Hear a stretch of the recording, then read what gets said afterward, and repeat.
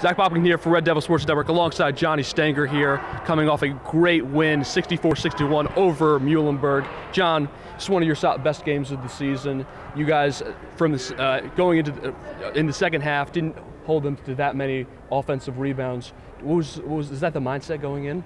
Yeah, we talked about it at halftime. We decided we just need to lock up defensively, keep them off the glass, get rid of any garbage baskets that they were getting in the first half, and we were able to do that and pull out the win. What was your mindset going into this game after what happened against Swarthmore? Well, we know that at this point in the conference season, all the games count the same, so we're out there just working hard regardless, sticking to the game plan, trying to pull them all out. Great.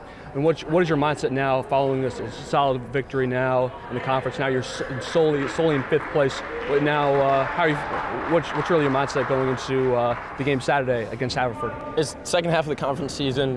We kind of just got to keep this momentum rolling and find a way into the playoffs, and then anything can happen. Awesome. Enjoy the game. Thanks, Pop.